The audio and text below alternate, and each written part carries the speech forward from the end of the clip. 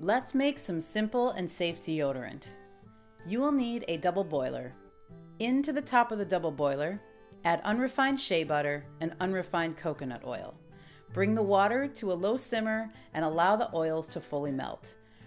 Remove them from the heat and pour them into a glass measuring cup. Next, add some baking soda and arrowroot powder. Stir this very well with a rubber spatula to eliminate all the clumps. Now add some vitamin E oil and essential oils of your choice. For this recipe, I'm using lavender and bergamot. Stir this up very well and use an immersion blender to blend this.